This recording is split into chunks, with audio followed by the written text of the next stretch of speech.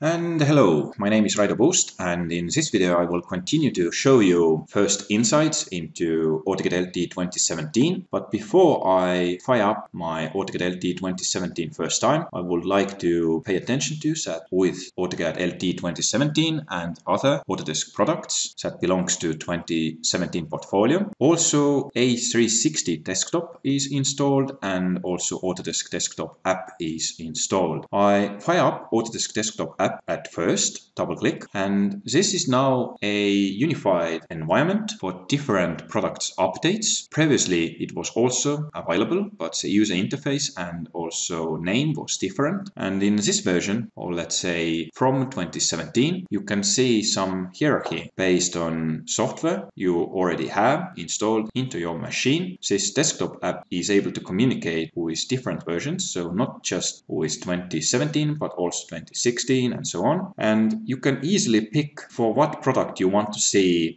news updates. For example, if I click AutoCAD or AutoCAD LT, I can see if any updates are available. And also I have links to learning videos and to learning articles if I want to learn by myself a bit more. So one unified environment for all updates that are available for Autodesk products now and in the future. And if some updates get available, then you will get notification also down below. So you don't have to open up it manually all the time and check, but it will notify you automatically. So that's one app that has been changed with 2017 product line. Right now I just close it.